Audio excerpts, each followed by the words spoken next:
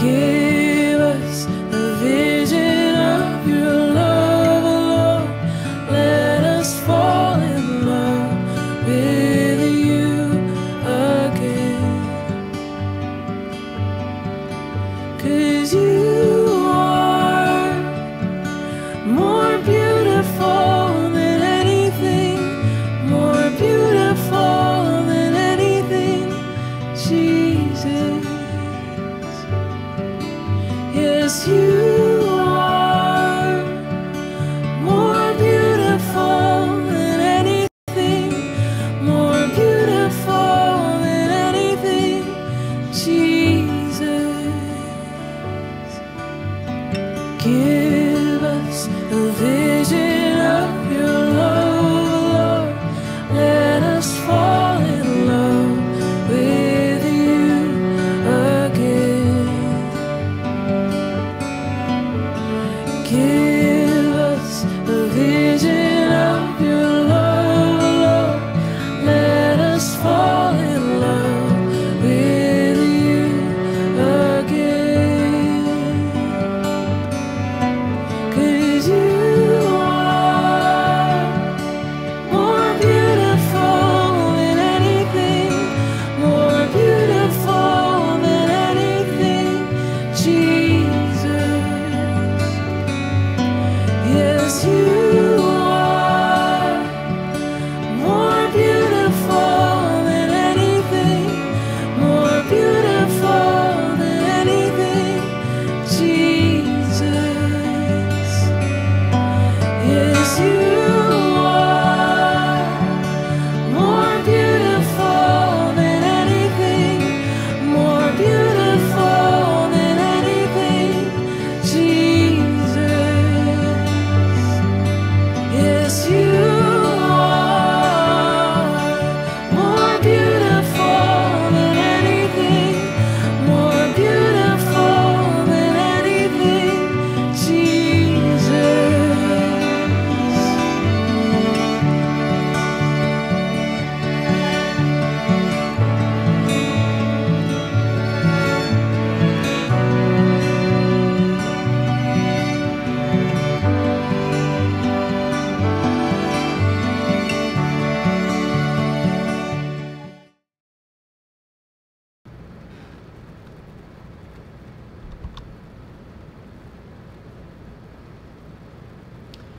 Good evening. Thank you for joining us this Saturday night for our time of worship and intercession and sharing in God's Word together. This is just our second Saturday night doing the live stream, and so we're excited to have you join us. We're excited for what God's doing and just for the opportunity, not just to seek Him, but to hear from Him and to let Him stir in us. And so I just want to ask you tonight, as you are joining us, please don't just watch, worship with us. The lyrics to all the songs will be there on the screen for you. David will be coming in a little while to lead us in intercession. Would invite you to join in those prayers, to add your prayer requests and your prayers to the comments. And even as I'm sharing the word later, would love to have you join in and add your comments and just share what God's doing in your heart and what God's doing in your life. We are continuing to prepare for our next step of transition, which will be opening to meet in person. That's coming up Saturday, September 12th. So we're only a few weeks from there. But until then, we just pray that we continue to draw near to God, knowing that His promise is that He will draw near to us. So I just want to ask you, please have your Bible near you. We'll be closing worship tonight, as we have been the last few weeks, with a word from Scripture to really set our hearts and to put our eyes firmly on Christ during our time of worship. And so tonight I just want to begin with a word of Scripture from the end of the book of Jude. It's called a doxology, which generally is what we do at the end of worship. It's the last thing. It's what we get sent out with.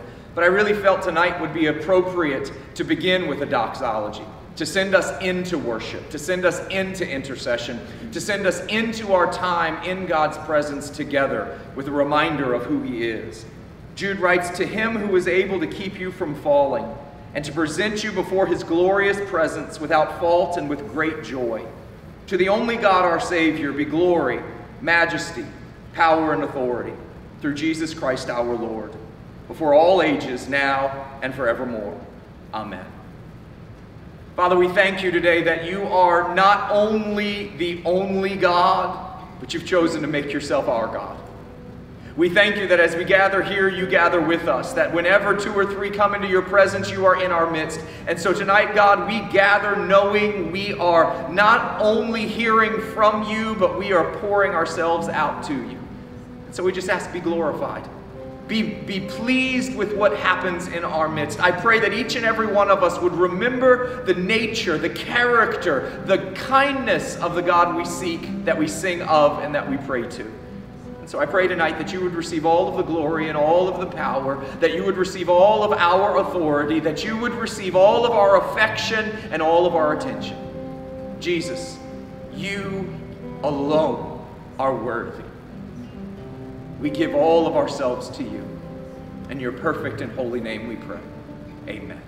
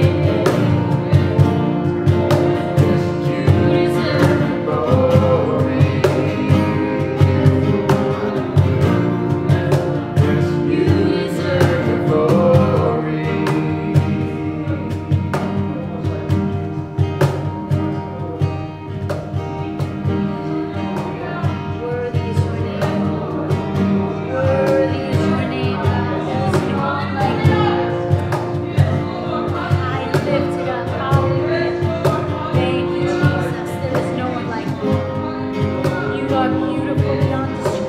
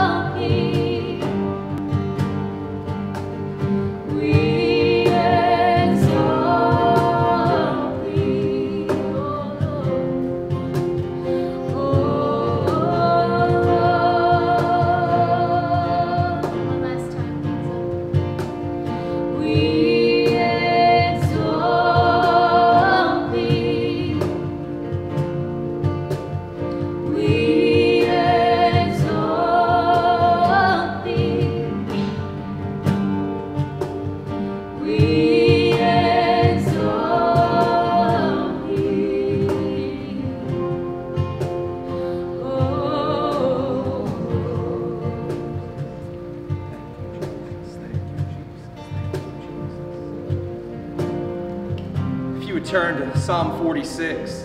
And as you turn, I'm just going to ask the worship team to sing that song, to sing "We Exalt Thee" once more, but to sing the verse before the chorus. You know, we exalt Him is our reaction to who He is. And so we can't rightly exalt Him if we haven't fully acknowledged Him. So I think it's really important that before we close, that it's not just an action of exaltation, but it is an acknowledgement that Thou, O Lord, art high above all the earth. That You are exalted far above all gods. Because we can exalt Him and not know who He is.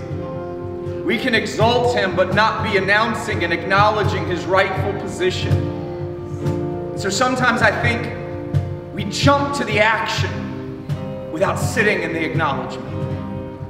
And so tonight, as beautiful as this has been, before we can really give God His due, we have to not just say what we're going to do, but sing who He is. So in just a minute or two, we'll come back to Psalm 46.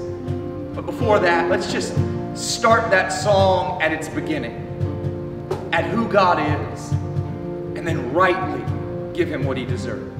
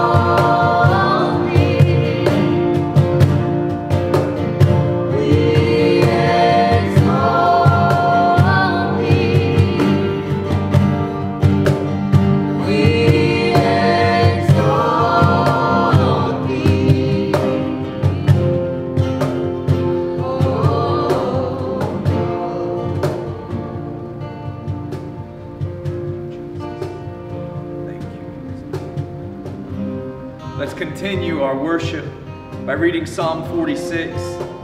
I'll be reading it from the NIV. Feel free as you are there to read it out loud along with me, to read it out loud with those reading with you, or else just to read it in your heart as you hear me. The sons of Korah wrote, "God is our refuge and strength, an ever-present help in trouble. Therefore we will not fear, though the earth give way, and the mountains fall into the heart of the sea. Though its waters roar and foam, and the mountains quake with their surging. Selah. There is a river whose streams make glad the city of God, the holy place where the Most High dwells. God is within her, she will not fall. God will help her at break of day. Nations are in uproar, kingdoms fall. He lifts His voice, the earth melts. The Lord Almighty is with us. The God of Jacob is our fortress. Selah. Come and see the works of the Lord, the desolations He has brought on the earth. He makes wars cease to the ends of the earth. He breaks the bow and shatters the spear. He burns the shields with fire. Be still and know that I am God. I will be exalted among the nations. I will be exalted in the earth. The Lord Almighty is with us. The God of Jacob is our fortress. Selah. Father, tonight you alone are God. You are the God of all things. You sit in heaven and yet you bow, you bend to be with us.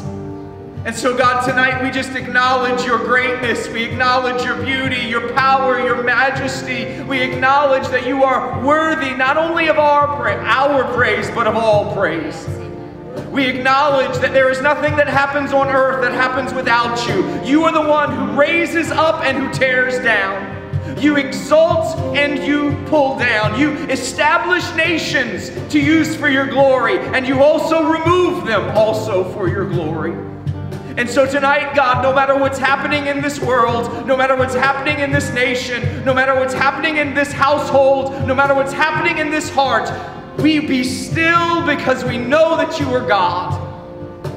But stillness is not inactivity, it's the activity of faith. And so we still our worry, and we still our fear, and we still our own desires and our own intentions for one reason: you will be glorified. And so we just declare your glory, and where you are glorified, men are redeemed. And so we don't just ask, we believe that you are being glorified, and souls are being shaken and saved, that mountains quake, and that things are falling, but you are establishing your kingdom. And so tonight, God, I pray for myself, for my household, for this body, for this community, for everyone that's watching. May we choose to be still and believe that you are God, and that you are being exalted, and that you will be glorified. Thank you that you are great, and you are greatly to be praised. There is no one like you, and there is nothing that can defeat you. We trust you. We hope in you. We follow you. Have your way, and may your kingdom come, and your will be done on earth as it is in heaven, by whatever means you choose to bring it and establish it. Not our will, but yours be done. Have your way for your glory. In Jesus' perfect name we pray. Amen.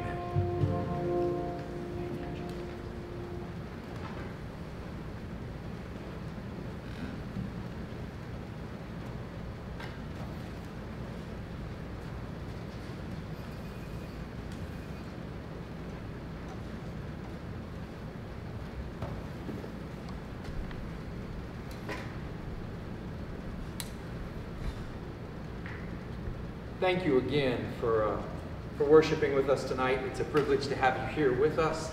I'm going to ask David to come and lead us in our time of intercession.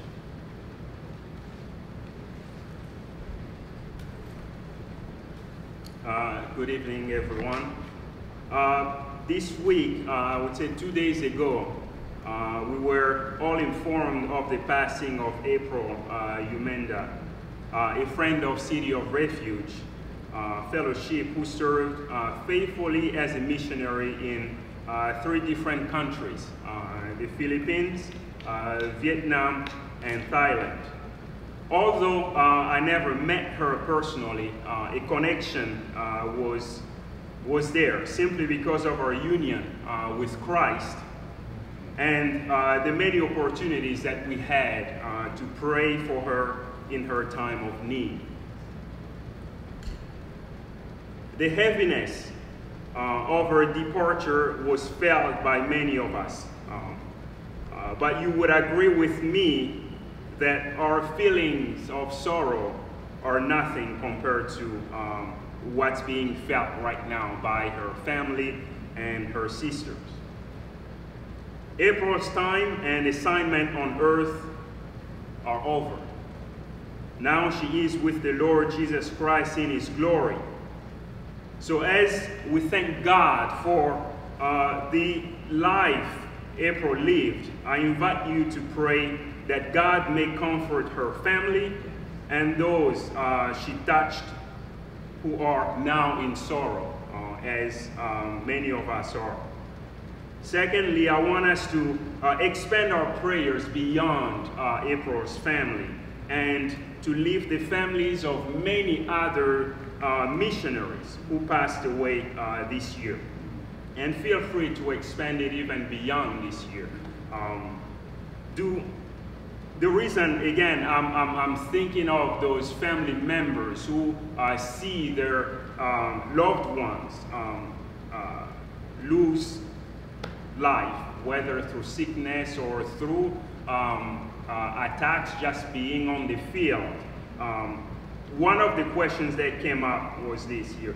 Do they glorify God because of the lives their loved ones lived, or do they think that the commitment and the devotion of their loved ones to the cause of the gospel was simply a waste? That's one of the questions that usually come up, especially for people who dedicate their lives from a young age to serve the Lord in that way.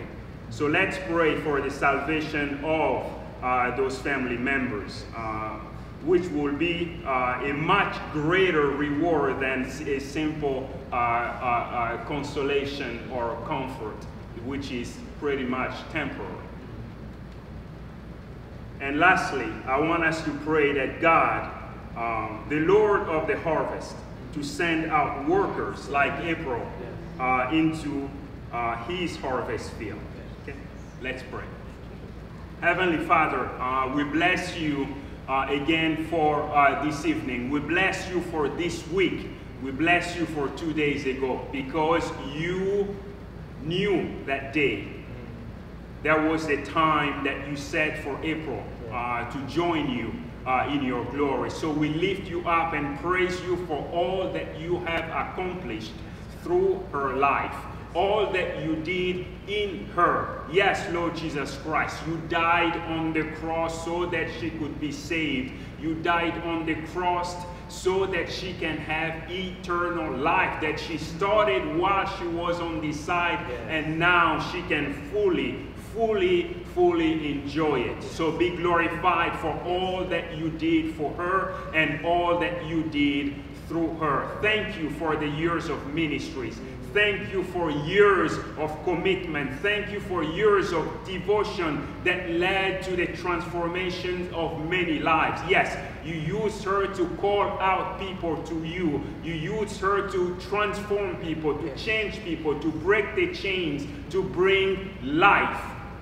And now, yes, we think of those who are hurting. We think of us within this church who are hurting. We think of those who are even closer, who were closer to her sister, her family members. We recommend all of them to you. We think of her co-workers, those who were on the field with her, those who were with her constantly, day in and day out, those who are even, really hurting right now. So we pray that you can bring comfort in their lives. We pray that you can encourage them. We pray that you can strengthen them. We pray, yes, you can mourn with them right now, that you can walk with them, that you can guide them and help them to see something new. Give them a new conception of what they have been doing for those who were working with her. Give them a new conception, a new breath, a new strength for them to even work harder, for them to even push forward because of everything they have seen you accomplish through the life of April. And so we recommend again all those family members, all the family members who are not of your pastor yet. We pray that you can touch their hearts, that you can find ways, and I trust that that's the desire of every single saint who are there with you, that somebody can go and speak to their family members to realize how glorious you are. So we pray for those family members who are hurting right now, but we pray so that you can bring salvation to them, so that you can unite them to you, so that you can reconcile them to the Father, so that they can have eternal life in your presence. Lord God, we pray for those who are there, who have heard of your calling and who are still hesitant to go into the field. We pray, you know that the harvest is there. Yes, it is plenty, plenty, plenty, but we need workers, and you are the Lord of the harvest. You are also the provider of workers. So we pray that you can touch hearts right now, that you can clarify visions, that you can open eyes for those who want to join in that mission work. We pray that you can touch their hearts and bring them home and bring them to the field so that they can accomplish your work. And in this transition, we pray that you can equip, that you can build them, that you can strengthen them and establish them as true branches to you, the vine. Heavenly Father, for those who are working with her closely before her passing, again, I lift them up to you. Yes, Lord, that you can truly comfort them, that they can feel your love, they can feel your presence, and know that you are Lord. Know that you are above everything. Know that you are in control, and know that you love them. Yes. Yes, God.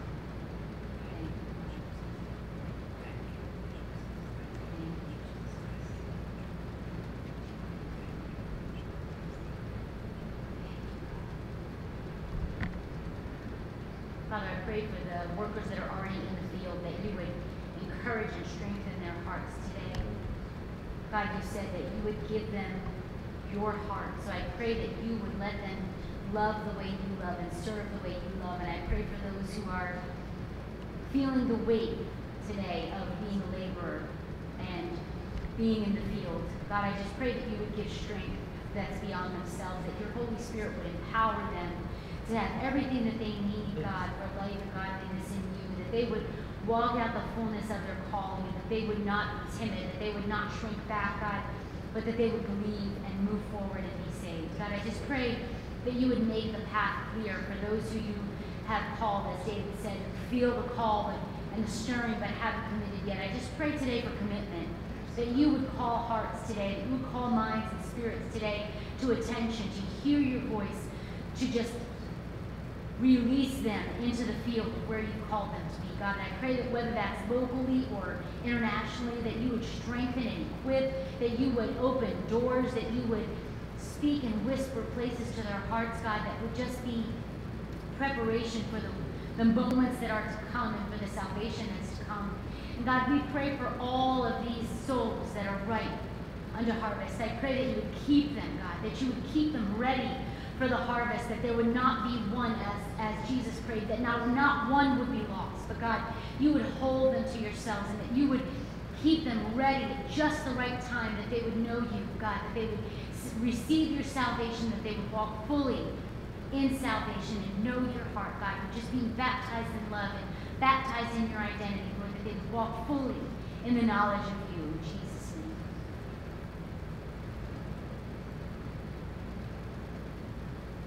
Father, we thank you tonight for April's life. Father, your word does not return void.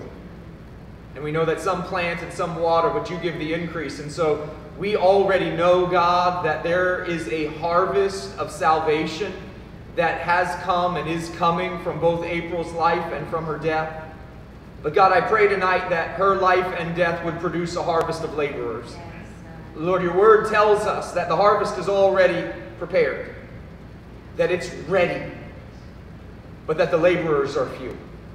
And so, God, we don't pray tonight for hearts to be prepared because that's already done. We pray for laborers to be ready and to be prepared and to be sent out. Laborers in our community and from our community. Laborers in this nation and in every nation. And so even tonight, God, under the sound of our voices, God, I pray that you would begin stirring and turning over hearts and calling men and women and even children to those places of harvest, to those places to be laborers, to not just partake of your goodness, but to give your goodness in places that you will set them. And so, God, I pray that April's life would produce salvation, but also more missionaries. I pray that her life would multiply missionaries in multiple nations. And I pray that you do the same thing in each one of our lives. Multiply missionaries to our neighborhoods, to our families, to our country, and far beyond. May we be a people who labor. May we be the laborers that Jesus told us to pray for. And I pray that we would keep praying and keep believing. Father, comfort those who are grieving. And may we let you prepare us to rejoice. Thank you that the death of your saints is precious in your eyes. I pray that you would comfort our hearts until it can be precious in our eyes as well. Thank you for April. Thank you for how she is already with you. I pray that you would continue to work through what she did here in your spirit and by your power. In Jesus' name we pray. Amen. Thank you, David. I'm going to move a little bit, Amanda. Sorry.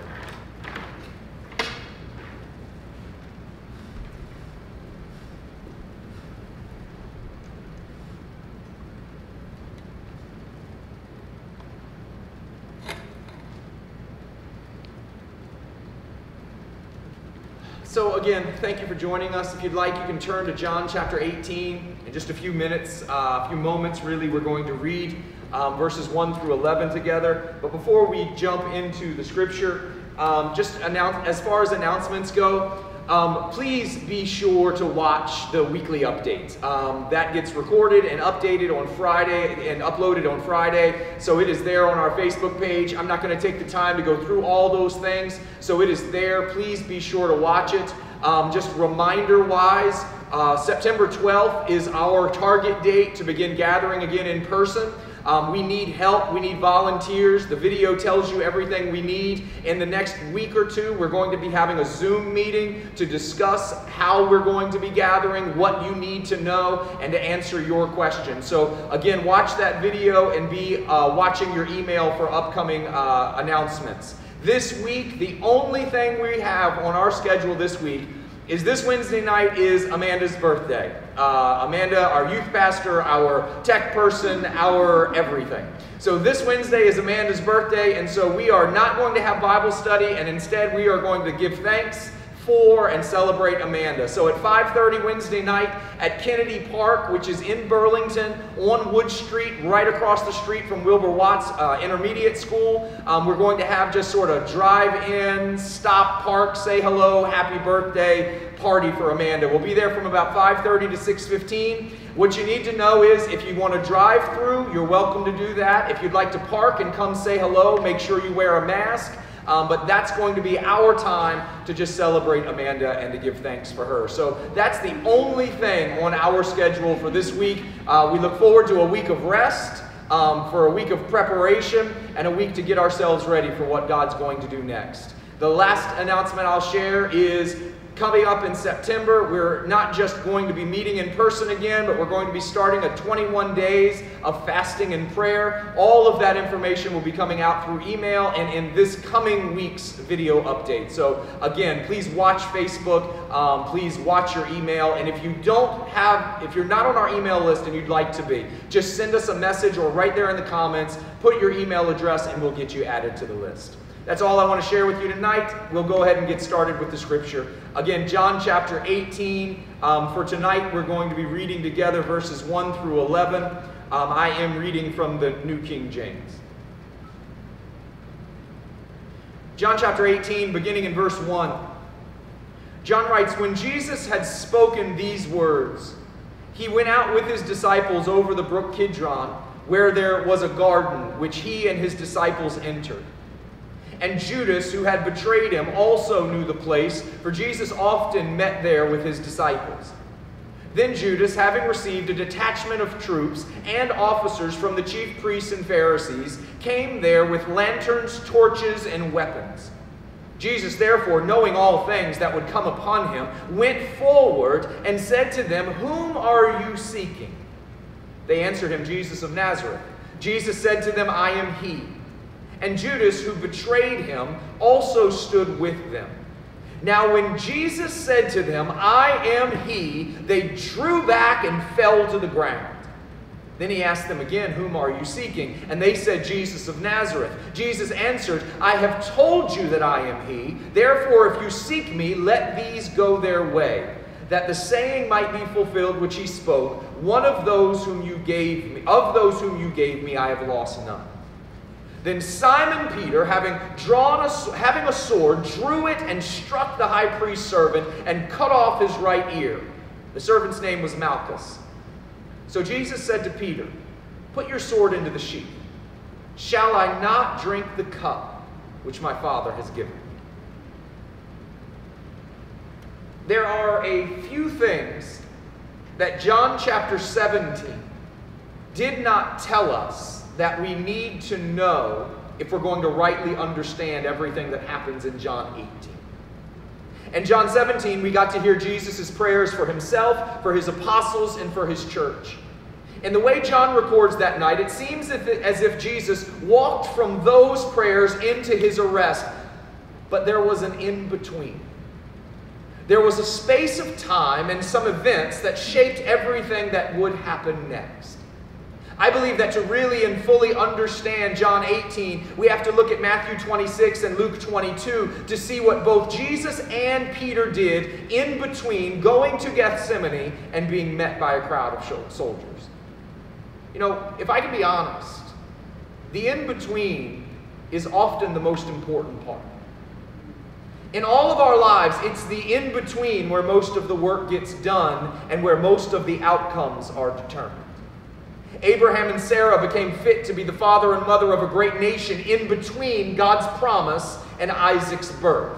Moses was prepared to lead Israel into deliverance in between being raised in Pharaoh's house and meeting God at the burning bush.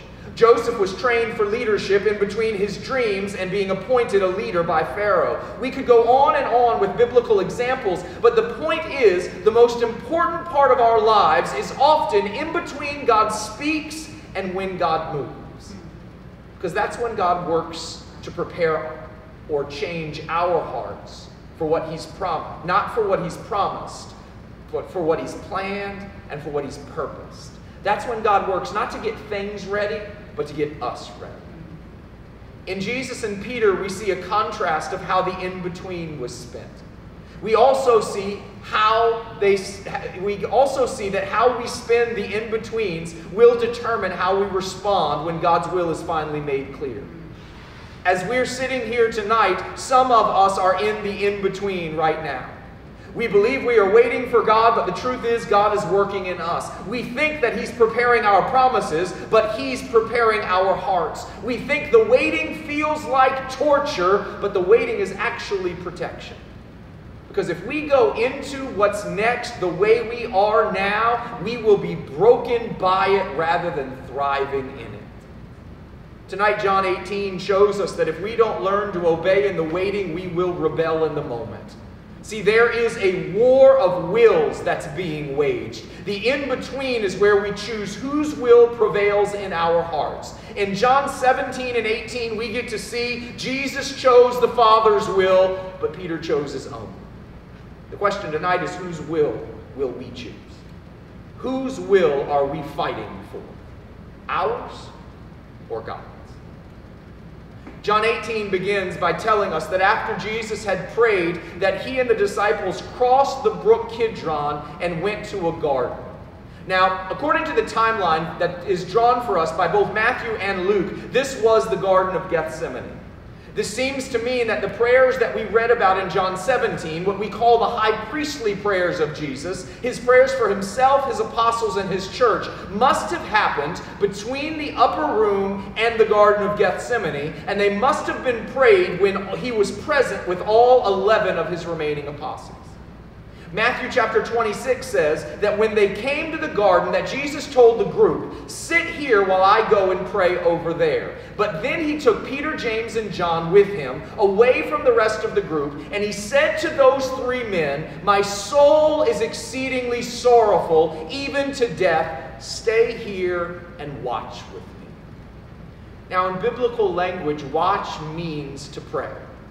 When you watch with someone, it means that you stay with them. You join them in what they're in. You don't just sit with them, but you pray with them and you pray for them. You carry the burden with them. And so when Jesus says, "Watch with me," he's not asking them to stand guard in the physical, but to stand guard in the spiritual, to come alongside him and to carry the burden that he's acknowledging might just be too much for him to carry on his own. You know, we've studied this night for months now, and we've watched Jesus be an absolute rock of obedience to the Father and love for his apostles. But now we get to see Jesus, and we get to see that even for Jesus, obedience and love can take a toll on our hearts and even on our bodies. He showed the apostles the full extent of his love by washing their feet. He called them to love one another the way that he had loved them. He shared that one of them would betray him, and then he sent Judas off to do what he was going to do quickly. Jesus dealt with Peter's arguments, and then he told him that he would deny him 3 times by the morning. Jesus taught them. He made promises to them. He fielded their questions. He even dealt with their doubts. He prayed for them, and now the weight of that night, but more than that night, it was really the weight of 33 years of wearing flesh, of becoming sin for our sake within just a few short hours. It all began to take a toll on him. And what I think we see here is Jesus showing us that being in God's will is not an easy thing.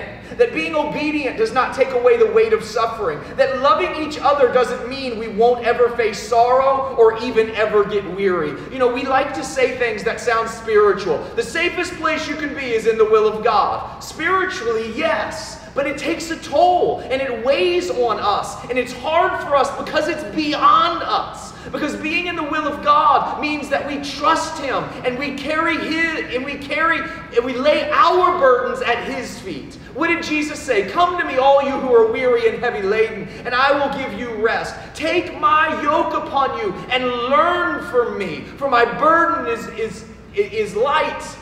My yoke is easy and my burden is light." What Jesus was saying is, I'll take your load and make things easy. He was saying, we'll carry my load and I will make it I'll make it possible. I'll make you able. I'll be willing to carry the burden with you, not just for you.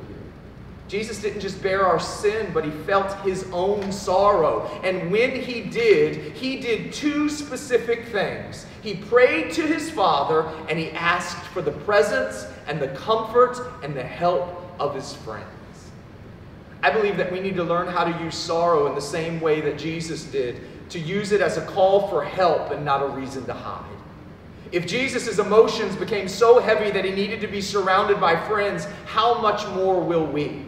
And yet, isn't our natural response to sorrow to go and hide? Isn't our natural response to sorrow to go inward, to kind of isolate ourselves? We don't just see it in ourselves. We don't just see it in each other. We even see it in Scripture. When Elijah became overwhelmed with sorrow, when he became overwhelmed with frustration, what did he do? He ran away. He decided, I'm the only one who understands this. I'm the only one who feels this. And when the angel came to him, what did he say? Your journey is too much for you. And so God came alongside him, gave him the strength to go meet with God. And then when Elijah met with God, what was it that God ended up giving Elijah? He gave him several promises and several responsibilities. He told him, go and anoint the next king. He said, go and anoint Elisha to follow you as the prophet. And then he made him this promise. I have 7,000 that have not bowed their knee to Baal. So what was God telling Elijah? You've never been alone, But now in Elisha, I'll give you a partner so that you'll know you're never alone. When Elijah wanted to isolate in his sorrow, God pushed him into fellowship. God pushed him into friendship, because sorrow is a call to each other, not to ourselves. This is yet another point in our call to be devoted to fellowship. Being like Jesus is to not only share in the sorrow of others, but it's also to share our sorrow with others. It's not to be fine, it's to be honest. If we leave fellowship when our lives are difficult and our emotions are weighty, we are not being like Jesus. We do not find relief in isolation. We find hope, we find healing, and we find strength in fellowship. If you are struggling and you have disconnected from fellowship, you have not found your answer, you have deepened your sorrow. It's not that fellowship takes care of the sorrow, but in fellowship we find strength for the sorrow. Matthew says that Jesus went a little farther, fell on his face, and he prayed, "Oh my Father, if it is possible, let this cup pass from me. Nevertheless, not as I will, but as you will." The weight of Jesus' sorrow was from the cup that the Father had given him. Obedience is costly. The plan of God is sometimes painful. The work of God is often, if not always, more than we can bear on our own. See, I'm sure this doesn't sound like good news right now, but we will all have moments, and sometimes much longer than moments, in which God's desire for us feels like it might just destroy us.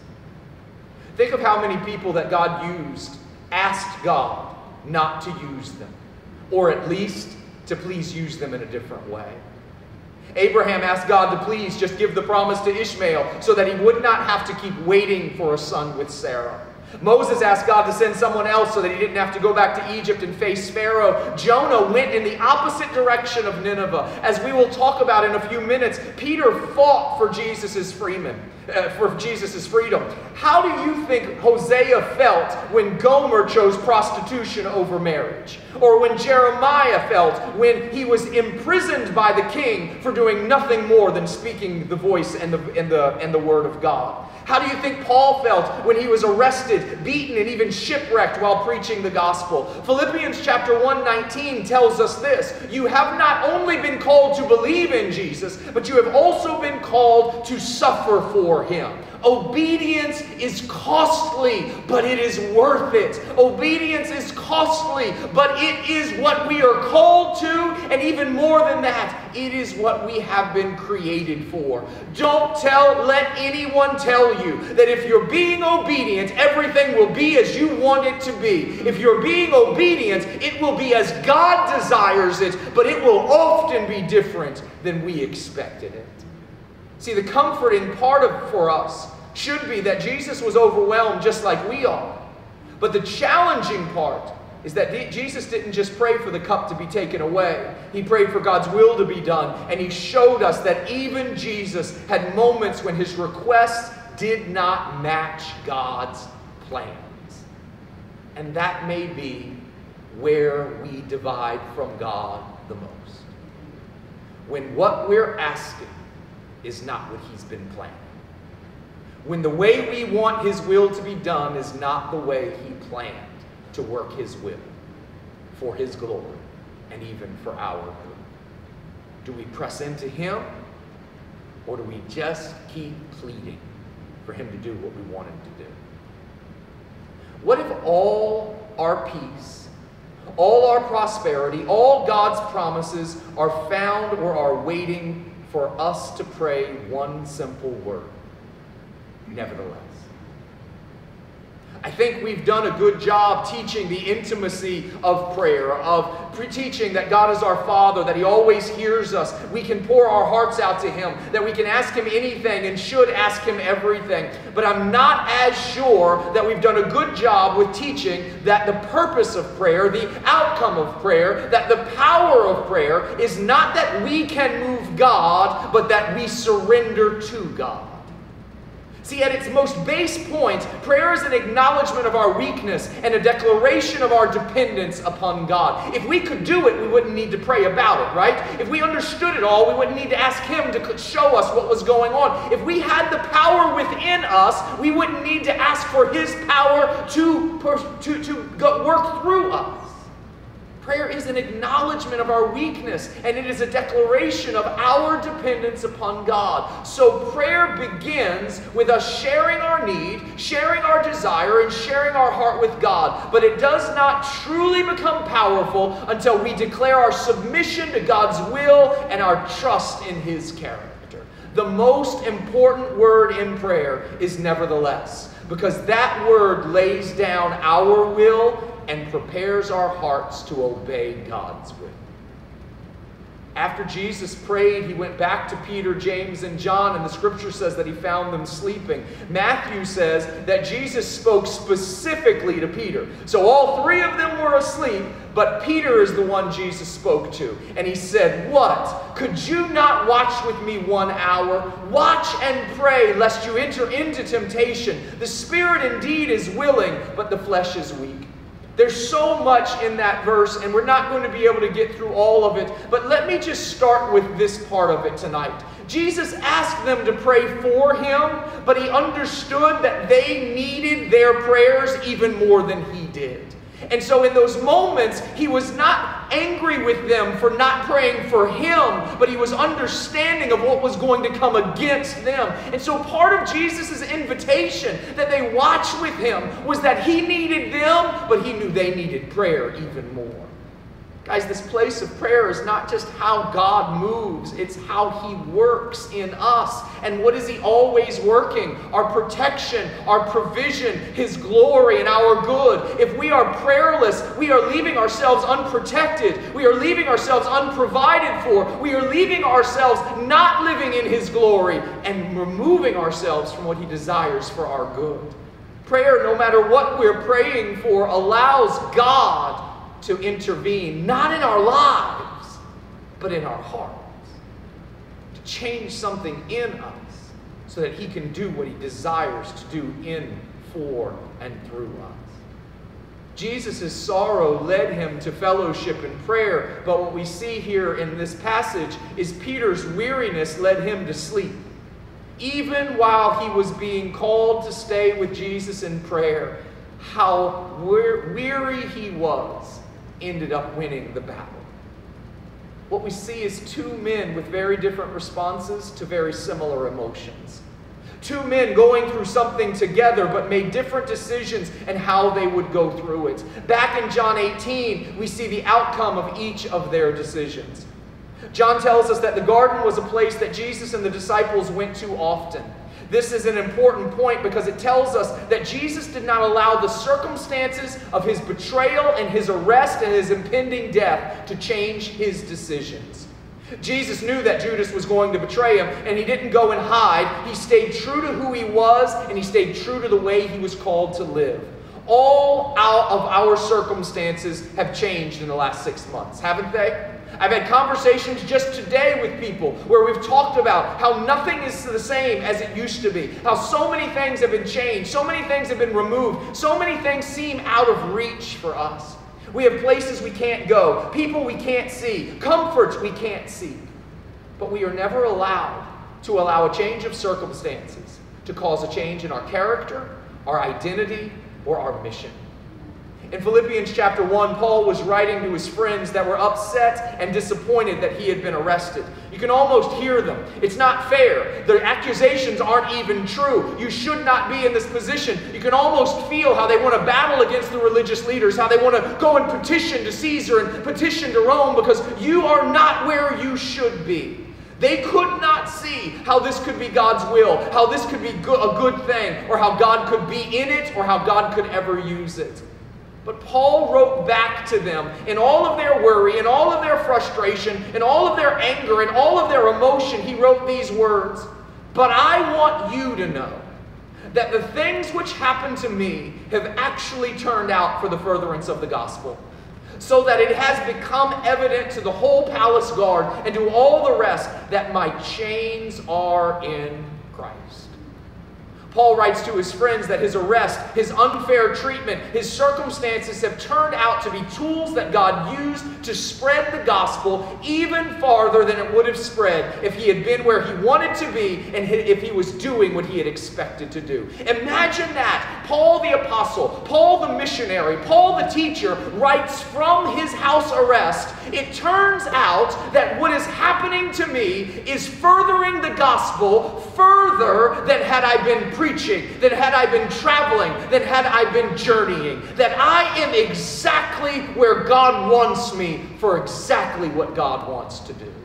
Paul was writing, "I'm where God wants me to be." To use language that we've been using during this pandemic, Paul was saying, this is not happening to us, it's happening for us. Paul did not allow being in prison to keep him from being who he was or doing what he was called to do. And so you can imagine it because he tells us exactly what happened. He preached to the guards. He preached to the staff. He preached because he was a preacher, and being arrested would not cause him to stop preaching.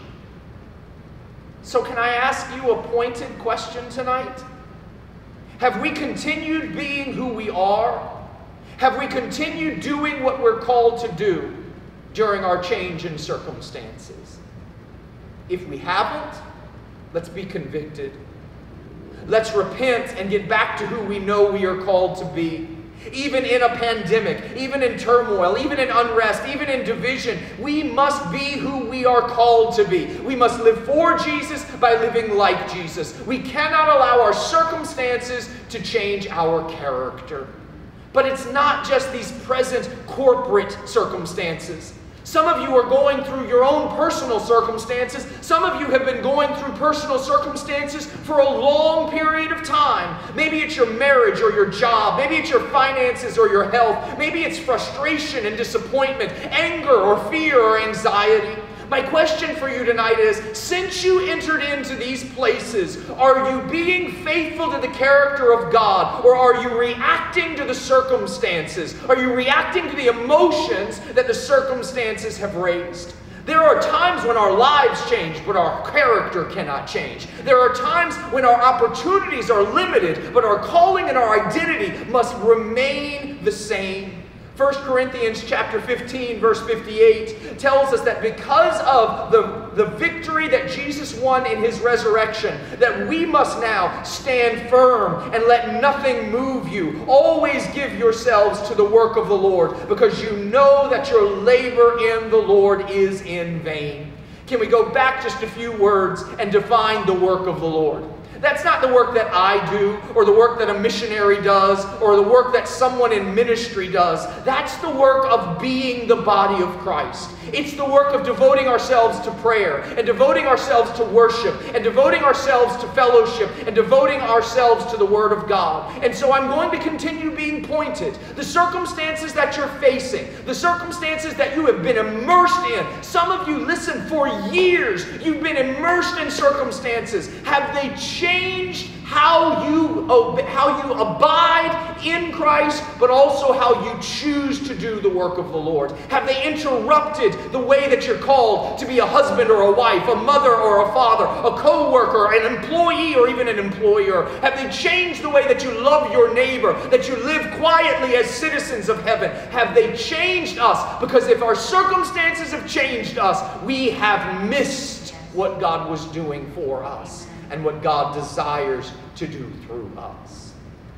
We must remain steadfast, immovable, always abounding in the work of the Lord. And sometimes it's not just what happens to us, it's what doesn't happen to us. Some of us are waiting for things that we think that we can apply ourselves to when they get here. If you don't stay faithful in the in-between, you will never get to the purpose that you were called to. There is a point that even things that we are convinced God has promised us, that we have to sit with those things and say, nevertheless, not my will, but yours be done. That's always abounding in the work of the Lord. It's always choosing His will, even when it feels like it just might break us. John says that Judas came to the garden with a detachment of troops and officers from the chief priests and Pharisees, carrying lanterns, torches, and weapons. There are a couple of points here that I think are important for the setting and the context. There are actually two different groups that came out to arrest Jesus. The detachment of troops is different from the officers from the chief priests and Pharisees. See, what came for Jesus was a group of Roman soldiers and a group of Jewish officers. They teamed up together, the government and the religious authority, the National Guard and the police, if you will.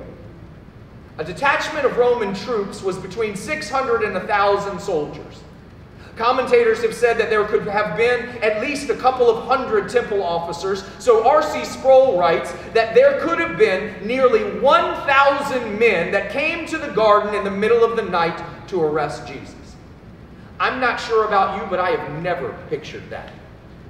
I've tried to think back to some of the videos and the movies that I've seen trying to depict it, and I can't ever think of one scene that was literally 1,000 army and police coming for one man that happened to be with 11 friends. I've always pictured Jesus with his 11 disciples and a group of soldiers probably similar in size, but according to the way the word is written, that's not at all the case.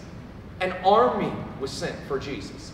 They were sent to intimidate him. They were sent to make him look small. They were sent to make others think that he was powerless. And they were sent not just to arrest him, but to try to crush the spirits of those who believed in him. They were also sent in that manner because they expected a fight, because they thought they were in control. See, they didn't know Jesus because they didn't understand God's character. They thought this was their plan. They didn't know that they were actually in the middle of God's plan. This, for me, is when the story really becomes amazing. And sometimes, actually most of the time, I have just read through John 17 and 18 and not really paid attention to a lot of the details, but the details are absolutely mind-blowing. This crowd of nearly 1,000 soldiers and officers carrying torches, lanterns, and weapons approaches, and rather than them coming to Jesus, John says Jesus, knowing all things that was going to happen to him, that he went forward to them. So what that means is, as this crowd of soldiers thinks they're coming to arrest him, he goes out to meet them. He flips the authority and allows them to understand, you think you're coming for me, but I'm coming to you. John says that when he went forward to them, he said to them, whom are you seeking? So rather than them being able to come and use their power and use their strength and bring their intimidation and say, where's Jesus? Jesus goes to them and says, who do you want? Whom are you seeking? Jesus' prayer time had taken him from sorrowful to confident. Does that look or sound like the man that just minutes, maybe hours earlier, had fallen on his face and prayed, overwhelmed by sorrow, even to the point of death, that God would take this cup from him? He was no longer hoping for the cup to pass. He was sure that his Father was present. His time in the garden had strengthened him in his weakness. It had encouraged his discouragement. It had filled his heart with hope. He was no longer exhausted with sorrow. He was strong and strengthened with faith, not just because he had prayed, but because he surrendered.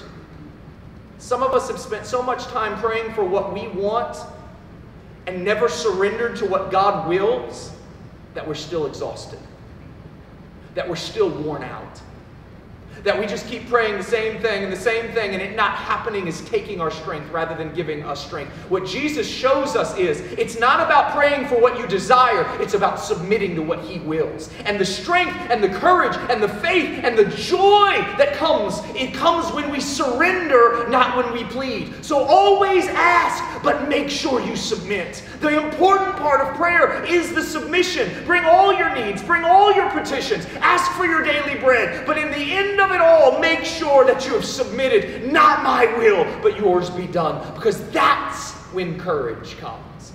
Some of you, I've been praying with you for things for years. Please, please, please, let's not just pray for the thing we understand. Let's pray for the will of God to be accomplished. We are allowed to ask him, God, build that building. God, heal that body. God, bring that spouse. God, change that situation. God, accomplish your but God, change the thing I don't understand. But what we have to pray at the end of it all is, accomplish your will. because I only see in part. And I don't know as much as I think that I know. And so I need you to change me. When Jesus asked, "Whom are you seeking?" the crowd answered, "Jesus of Nazareth." To which he responded in the New King James that I just read you tonight, "I am he." But the Greek here is extremely important. It is two words that don't generally go together. It's ego and eimi, and it literally means I am. It's the Greek equivalent to Exodus chapter 3, verse 14, when Moses asked who he should tell the Israelites had sent him. And God said, "You tell them, I am who I am has sent you." Jesus was not just saying, "That's me." He was declaring, "I am God. I am. How do we know that Jesus was making a divine declaration and not just identifying himself to the crowd? Just look at John 18 with me and look at the response. Now when he said to them, "I am he," or I am, they drew back and fell to the ground. 1,000 soldiers, 1,000 police officers, 1,000 men with weapons and lanterns and torches. When they drew near to him and he said, I am, they were pushed back by the sound of his voice. They were knocked down by the reality and the revelation of his identity. They had no power over him. They thought they had come under the orders of their leaders, but they had come under the authority of God. Jesus said his name, and they all fell down. This was not happening to Jesus. He was doing this for us. They were laying on the ground, and he asks them again, "Whom are you seeking?" This is almost comical if we'll picture it, if we'll see it the way that John actually wrote it. Because 1,000 men were suddenly being controlled by the voice of one man that bore no weapons other than his own power and his own character.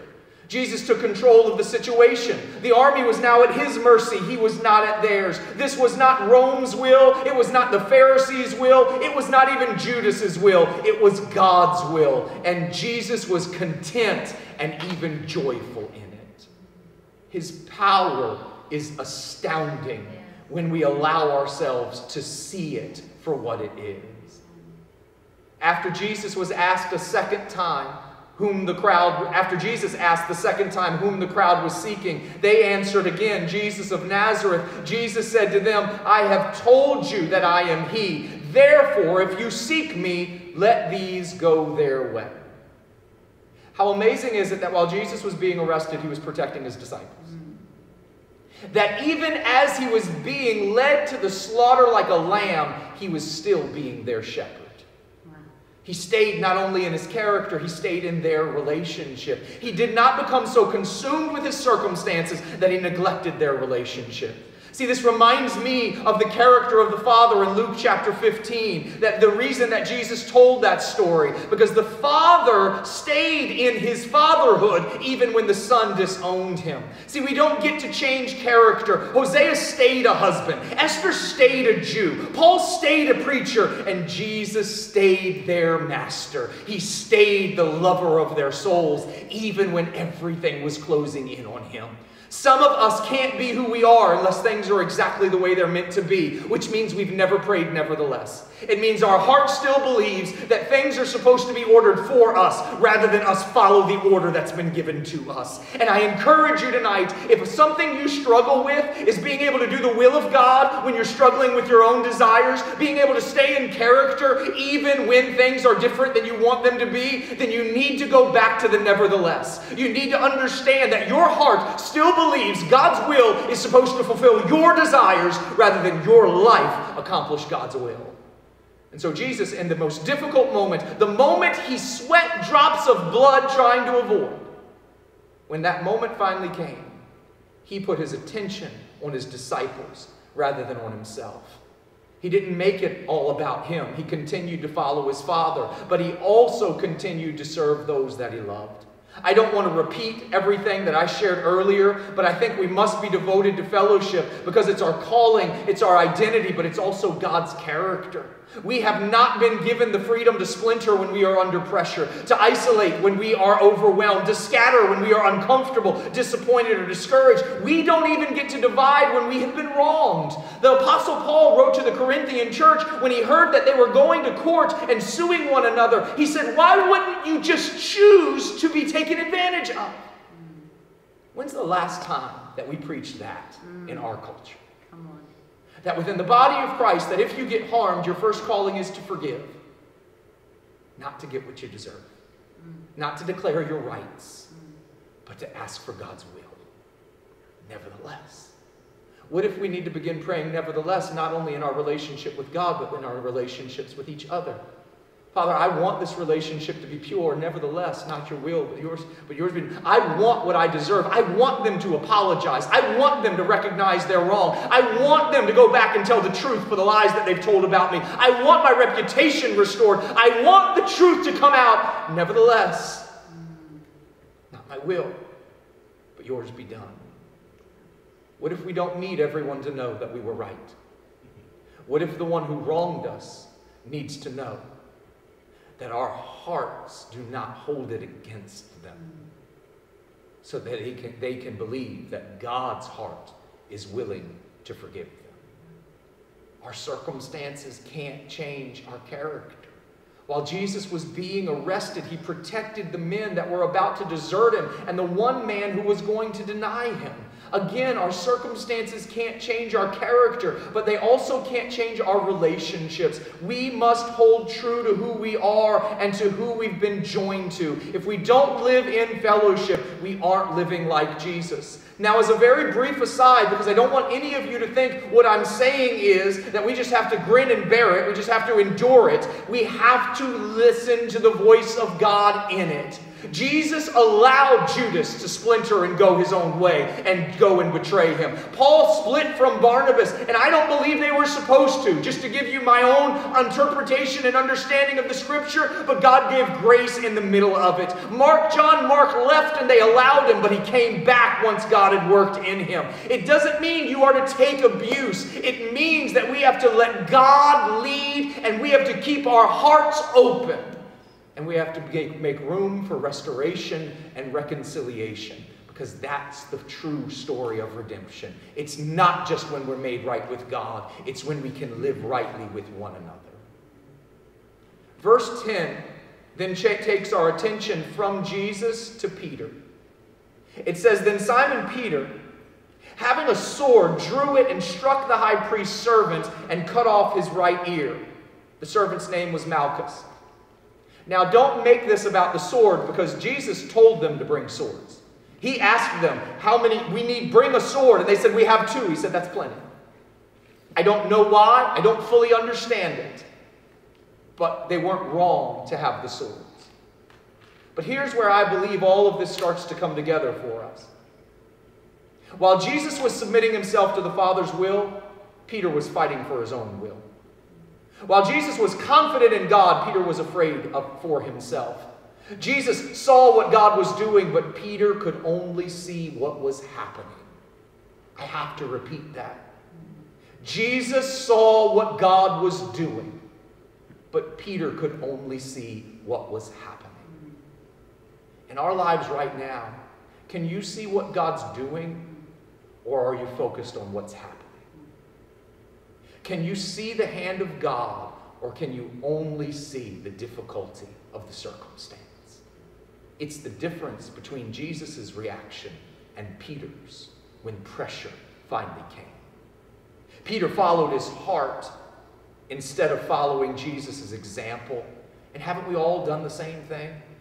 Haven't we been so pressed by the moment that we've acted out rather than holding firm? Here's the problem that Peter had and that we have more often than we'd like to admit. Peter wasn't fighting against the Romans or against the Jews. In that moment, Peter was fighting against God.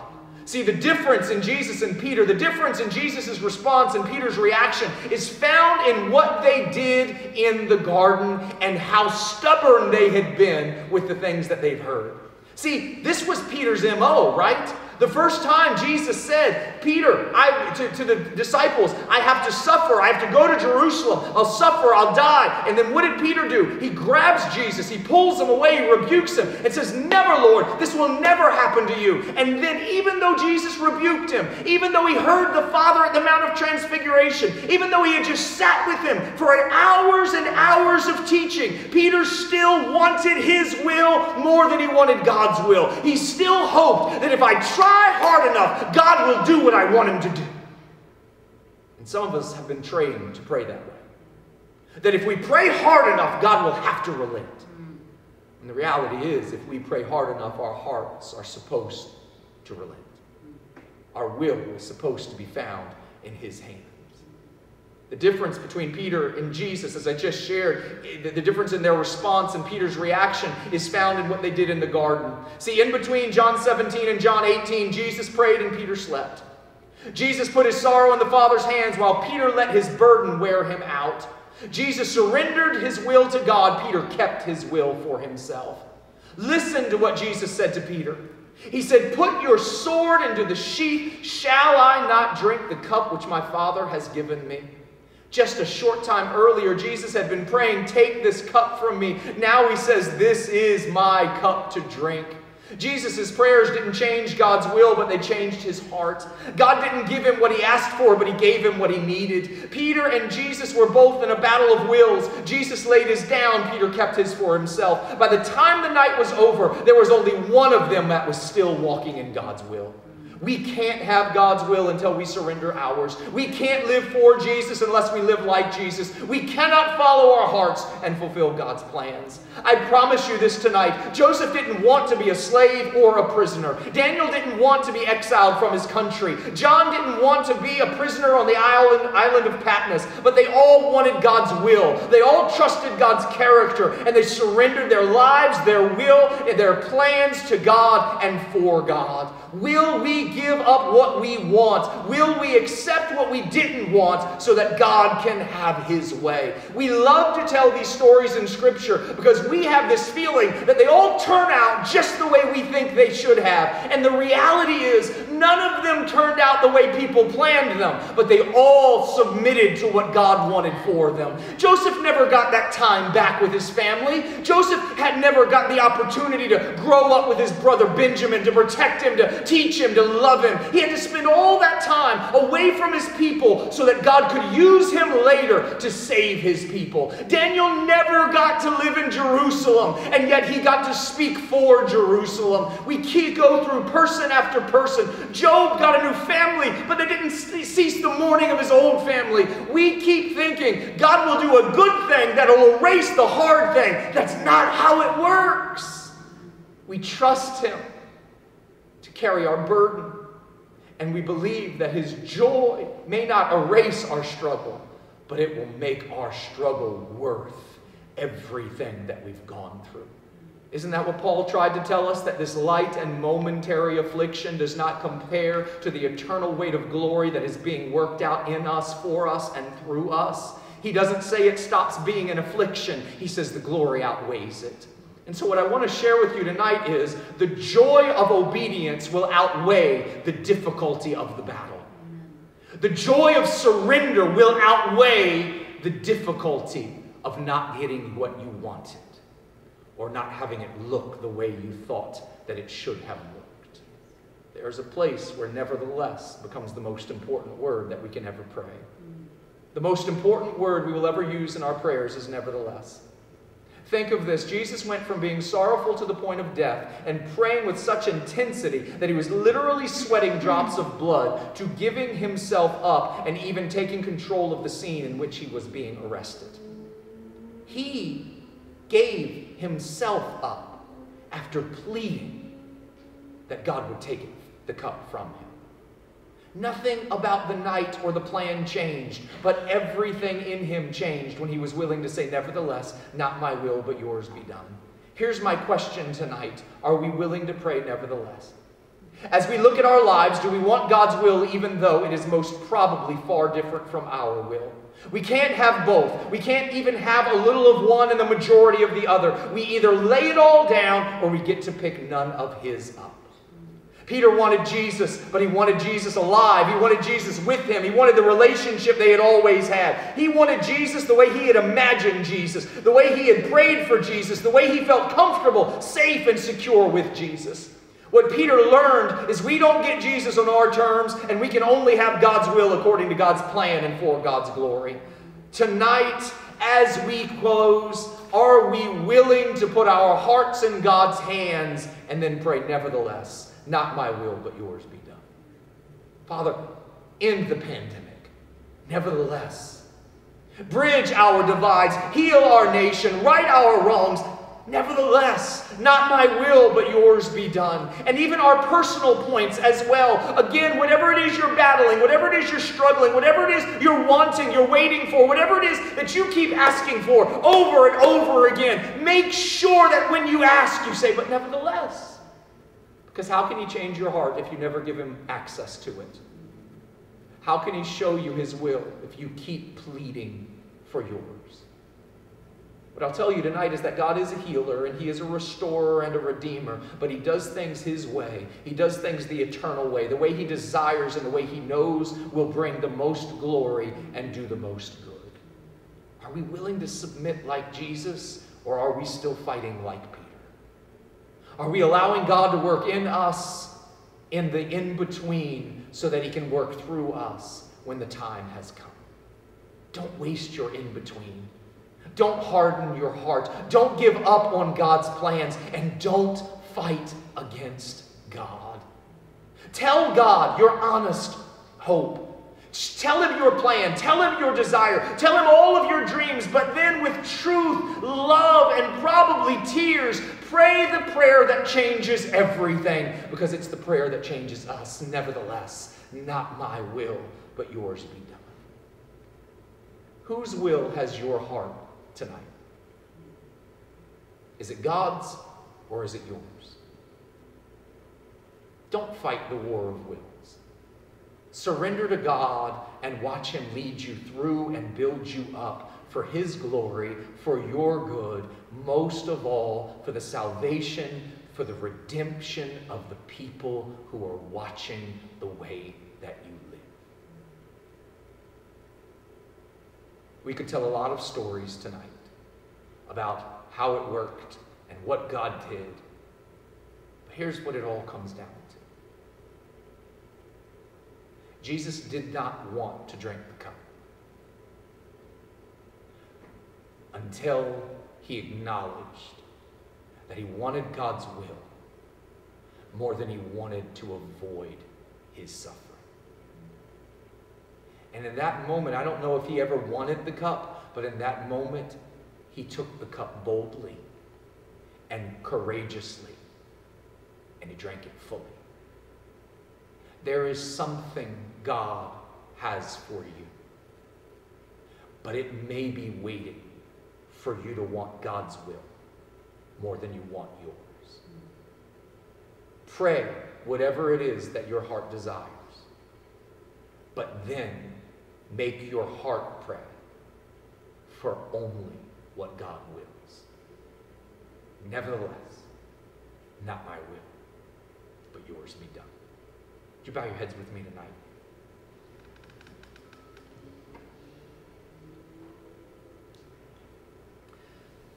Father, I thank you tonight that men always ought to pray and not lose hope. But what we have to pray is for what you want to do.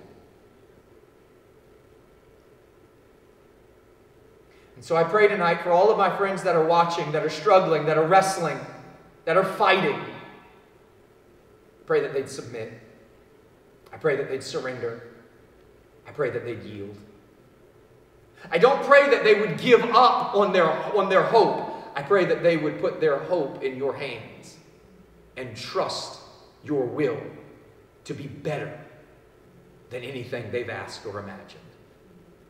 God, I pray tonight for my friends that are struggling, my friends that are weary, my friends that are sorrowful. I pray that they would put their sorrow in your hands, but I pray also that they would return to their places of fellowship. May we learn from Jesus tonight, and may we, when we're overwhelmed, may we run to you, but may we also run to each other. I pray that you would make City of Refuge a people that is defined by not only being sorrowful for each other, but bringing our sorrow to each other. I pray that we would be defined by a people of fellowship, a people who will not break apart, who will not go our own way, who will not let offense or sorrow keep us from the calling to fellowship. And God, if there's anyone watching or listening tonight that has gone their own way, I pray that you bring them back gently and boldly. I pray that you would join our hearts together and that we would understand that there is no way to healing outside of your plan. There is no way to redemption. There is no way to restoration off in isolation. That Elijah's life didn't change until he went back where he belonged. And so I pray tonight that you would put us back where we belong. Unite our hearts to each other. Unite our hearts to you so that you can have your way in us and have your way through us. And finally tonight, God, I pray for each one of us that we would come to you boldly, but we would come to you honestly. And I pray that whatever we pray tonight, that we would be willing to add the nevertheless. I pray that your will would become everything we desire. Jesus, you told your apostles that the will of God, the will of the one who sent you, was your bread. I pray that our sustenance, that our desire, that everything we long for would be found in your plan for our lives. Make us like Jesus and use us to make Jesus known to the world around us. Father, tonight, I give you my heart. And I say, nevertheless, not my will, but yours be done. In Jesus' name and by Jesus' example, we pray. Amen. Thank you for joining us tonight. I know that some of the topics tonight have been a little difficult to digest, maybe even a little difficult to hear. If there's something that we can join you in prayer for, if there's a place of fellowship that you've been lacking and you desire, would you please reach out to us, send us a message, leave a comment, send an email, make a phone call. But we want to walk with you in this place. It's not just the responsibility of the one in sorrow, it's the responsibility of the body to come alongside each other. And so my encouragement for you tonight is whatever you're battling and wherever you're struggling, God's will is always near. You are not too far away from it, and it will never be too far away from you. And so draw near to God, and he will draw near to you. It's not just his word, it's his promise. It is our desire to hold you up. It's our desire to surround you. It's our desire to be a blessing to you. Thank you so much for joining us. This week we don't have anything that will be happening here on Facebook, and so we look forward to seeing you back here again next Saturday night at 5:30. For those that cannot watch live, everything will be replayed each Sunday on Facebook and on YouTube at 10 a.m. God bless you. We look forward to our time together soon.